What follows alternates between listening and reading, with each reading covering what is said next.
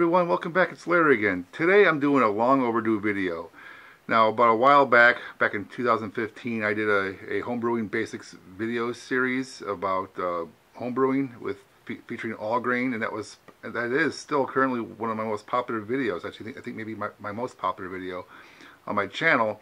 And I make a reference to my brewing spreadsheet that I also put a link to in that video in the video description. But I actually had intended to follow up those videos with a recipe formulation video using my spreadsheet to show you how to use it, and I never got around to doing it, so I apologize. But now here it is. I finally got around to doing it, so please watch this and follow along, and I hope I can answer all your questions in this video. Alright, so I opened up my brewing recipe template spreadsheet here that you can download from my all grain video video description, or even at the video description at the bottom of this video. So what you're looking at here on the first tab, this is your recipe sheet or your brew log as well.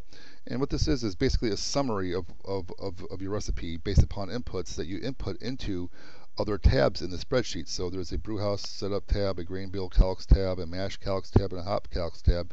Information that you add into there will appear in these blue or blue-gray or bluish fields, and are automatically entered for you, and you should not be changing anything that's blue, okay? Anything that's yellow is a manual field that you enter in yourself. So anything that has yellow, you enter information into. Anything blue, leave alone, okay? So what this is here is just starting from the upper left is just your own personal information, the dates, your name, style of beer. It's just informational uses only. Here is a bunch of information calculated from the other spreadsheets about your batch volume, your pre-boil volume, the boil time, so on and so forth, and your estimated efficiency, as well as the actual measured numbers for those same quantities, okay? And there's a estimated pre-boil starting gravity, estimated original gravity, based upon information in the spreadsheet. Again, when you go to measure, you enter these values in there of what they actually were. And also for the yellow fields, there's adjuncts and other things that are not specific to the all grain brewing process, like the yeast or other adjuncts like coriander,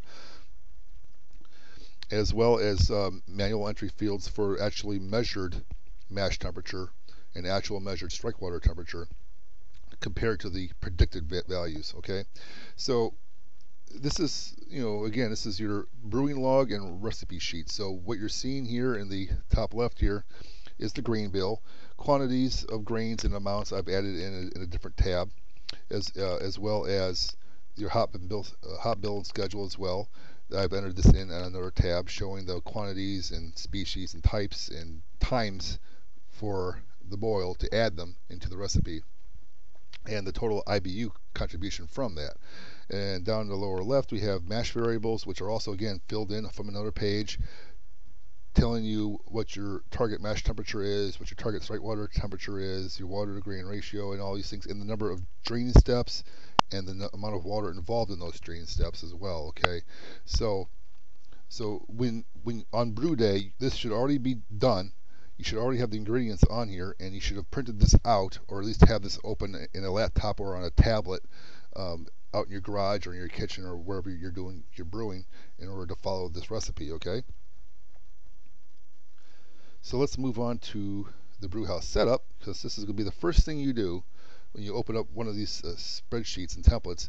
And I would suggest maybe when you download my template, you set up these values first for yourself and your equipment and your environment, and actually save that as your personal template, because these variables will not change very much or at all going forward, and these will be consistent from recipe to recipe for you, unless you decide to come back and change these and tweak these. Now again, everything in yellow you change, anything in blue you leave alone. Okay, so starting at the top, now the size of your mash tun, well, it's the capacity of your mash tun. My 7-gallon Rubbermaid cooler is 7-gallon capacity, right?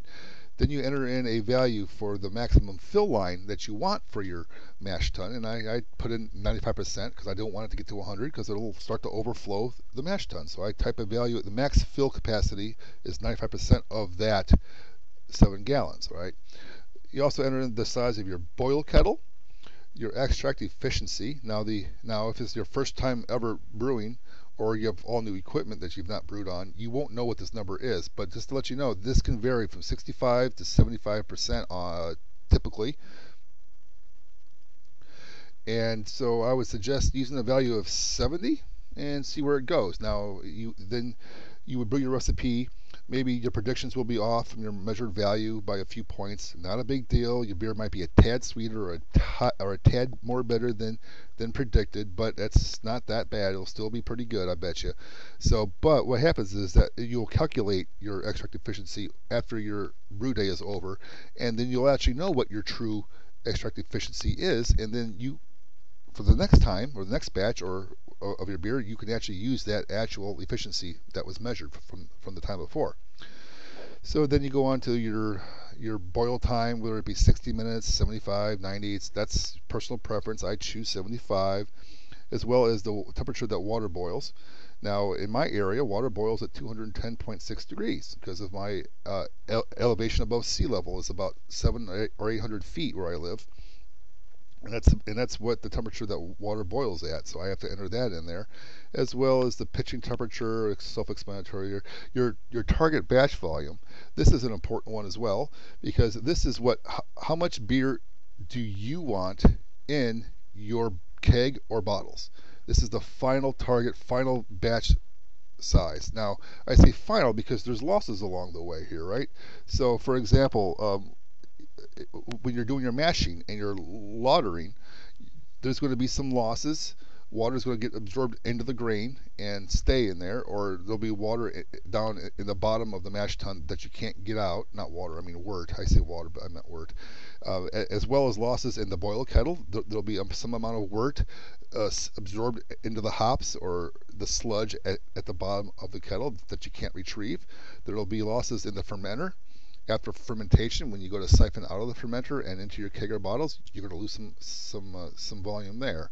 So you punch in your desired final batch size. It'll calculate from your losses the required post-boil volume that you need, and then if you can determine what your hourly evaporation rate is for your equipment, is it 10%, is it 12%, is it 8%? Here I apparently have 11.5 in this spreadsheet, and you're going to use that value to predict times the length of the boil, and that value there added to this, it's going to give me an evaporation loss of this value here, as well as a cooling loss, which is when you cool a hot liquid down from boiling down to room temperature, it's about 4% or so, and that's going to be a bit of loss of measured volume. So you account for that, and what you end up with is your required pre-boil volume. So to get 5.25 gallons of beer in the keg with all these losses and this evaporation rate, I need 6.74 gallons in this case of wort before the boil starts. Okay, so set this all up, get it going for your equipment, your mashing methods, basically your own personal brew house information. So go ahead and just get that done. Okay, so let's move on. Now the grain bill, here's where you enter in your grains that you're going to use. Now before I even go down this row, you see at the top here, this pre-boil volume, post-boil volume, and extract efficiencies all came from other tabs in a different, or cells in a different sheet, right? So it carried that information forward for you, but what you do here is in yellow again, only yellow, is that you enter in the information. So this malt column is really just a description field for you, which will be mapped to your front page here as these entries here, okay? And you would then come over here and enter, well, is it a grain or an extract? Well, it's a grain. What the potential specific gravity per pound is. Now that information is available out there. It's for example, for every pound of pale two-row malt, I have potential specific gravity that I can extract in theory of 1.037. So truth is, though, it's not going to actually be that because of our extract efficiency. It's going to be 72% of that value, but that's what this stuff is all doing for you over here. So don't much worry about that. Okay. So anyway, so you enter in your grains, the type of grains, the points the potential points that those grains have that you can find online or from my other spreadsheet that I have there, the amount that you plan to put on each of them. And what it does, it comes over here and it calculates all the points and gives you a total predicted starting gravity for the pre-boil as well as the post-boil. And there's two fields down below that you would come back to later once you measure these yourself and enter in the information. So let's say I entered and I measured 1.050 for my pre-boil instead of 1.051 and somewhat similar results here, and it actually gave me a prediction of 71%. So if I use 72% as my guess and I actually measured 71%, well, the next time I make a batch of beer, I'm going to change my extract efficiency on my spreadsheet over here to 71%, just like that. Okay, and now it's 71%, and it matches it up perfectly, and the predicted values and the actual measured values are one and the same. Okay, this is great stuff. But if you have not, so let's say there's a case here where you have a grain that you're not doing grain, you're going to add corn sugar. Whoops, typo. Corn sugar. That was a question I got on the video recently, right? Well, corn sugar isn't a grain. Corn sugar or dry malt extract or liquid malt extract is really considered an extract, right? And corn sugar, I think, had a potential of 1.046. Not quite sure at the moment. And let's say I put a pound in there. Well, it's going to add 7.9 post-boil points, but notice that the efficiency for extract is 100%, not the mashing efficiency. That's because extract has already been mashed and extracted, and what you have here is the final product. So the corn sugar is 1.06. It's 100% efficient because it's a 1.046 even after the mash is done. And actually, it's not the best place for something like this because you're not going to mash the sugar in with the grains. You're going to add this to the boil afterwards. But for the purposes of calculating your predicted original starting gravities, you would enter it in here anyway. Okay, just keep that in mind. You don't need to add this to your mash. I would not recommend doing it. I would put it in the boil after the mash is done for your actual grains. Okay. All right. So let's move on. Now for the mash, you see my mash calcs. Here is an ambient grain temperature field. So again, everything in light yellow you enter in yourself. So you can stick a instant read thermometer into your milled grains and get their ambient temperature from deep inside the pile of grains. So let's assume it was 68 degrees. What your desired mash temperature is for your recipe. Now you can choose any number you want depending on what outcome you want. The lower the temperature, the more alcoholic but thinner flavored the beer will be. The higher the value, the less alcoholic but more full-bodied flavor you'll get. And it's usually between about 148 and 156 degrees. A lot of times I'll do 152 right in the middle as a compromise, but it's entirely up to you. Your water to grist ratio here now is 1.5 in my case. But let's say that I say, well, no, I want more water per pound of grain, and I enter 2 quarts per pound. Now, if I enter that in here and you look down here, I didn't come down to this point yet, but I have a row here that says, is it less than 95% full? And it tells me pass or fail because my mash tun may not be able to hold all that water that I need to accommodate this. So this is sort of a quick check saying, hey, you're going to overflow your mash tun. That ratio is too high. So you can enter in 1.5 again, and it says, okay, this will fit into my mash tun. Okay, so that's just a little quick check for you.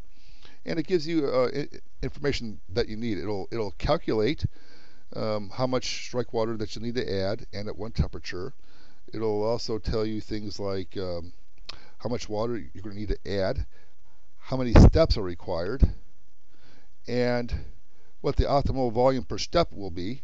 So this whole spreadsheet is based upon the batch sparging, and with that I wanted to have equal volumes to drain. So I wanted to have like the same volume to drain for each step.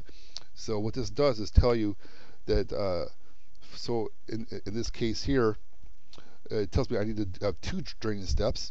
And for the first draining step, to make the volumes equal for each of the 2 steps, I would have to add, in this case, 0.1 quarts, which is not really that important, but sometimes it can be higher. and then you would drain that volume all the way down, and then it tells you to add 14.1 quarts to the second draining step. And I covered the draining step process in my all grain video. I don't want to go back into rehashing that here again, but that's how you would use this information. Okay. All right. So we covered some quick things about the grain bill, the mash bill. Now let's go over the hops bill. Now the hops bill is just like the other pages. The stuff in yellow you enter, stuff in blue you don't. And what I have here is basically you enter in the hops and information about the hops in here. So now this takes a little bit more explaining to do because there's some variance in here. So for example, if you like to do first wort hopping, you would put the words capitalized FWH in here, and it makes some corrections over here in the calcs. That's why this is here. Also, you would enter in for each row. Well, actually, you would enter first wort hops, and then if not, the times that you add them to the boils, and then at the very bottom, if there's a dry hop step in there, you just enter the word dry hop in there. It'll not account for certain things over here. Okay. And this other column type, you would punch in, well, what kind of hops is it? Is it leaf hops, pellet hops, plug hops? Okay. And this makes a difference. See, if I change, you probably didn't see this right now, but if I go back again to like leaf, I get an IBU total of 14.19. If I change this to pellet, it went up to 15.48, changed it to plug, it changed it again. And the reason why the hops, the IBUs change for the type of hops is that there's some adjustment factors to account for the hops. So the sort of the normal or baseline adjustment factor, it would just be using whole leaf hops for everything, and there would be no adjustment factor whatsoever. However, if you're using hop pellets, they can contribute a slightly more bitterness per ounce of hop than leaf hops do. So there, I fudged in a 10% upward correction value to account for that contribution of the pellets versus the leaves. And the same thing for plugs, if they still make plugs. I haven't seen plugs in years. And also the contribution to bitterness from the first wort hopping. So based upon the information about first wort hopping, the type of hops that you're using, it actually adjusts these values over here. Okay. Now species, this is for your information only. You enter this in here, and it'll show up on the recipe page, just like you see here. See, this looks very familiar to. Let's go back to the hops calculator page to all of this here, right? So you just enter the type of hops. There are the percentage of alpha acids in them that's on the package, as well as the quantity to add. And what it does here is that it takes the adjustment factor into account. It calculates the total U factor, and then calculates a international bitterness unit for each contribution. So let's say instead of 60-minute boil for these pellets, I would put in 90. Watch the IBUs change. So they got more bitter because they've been boiled longer, and the total IBUs go up. Okay, so this is how you can use to estimate your desired IBUs. So for like an IPA, this is pretty good value for IPA. But what if you're making like a blonde ale? This is going to be way too bitter. So you would come back in here and adjust a few things. So I would say I don't want any pellets or any hops at all except for my first wort hops and my boil hops, right? So I can just blank these out, get rid of all this information here even, to clean it all up, right? So, and the IBUs would be 27.76. Well, that's still a little high, I think, for a blonde ale.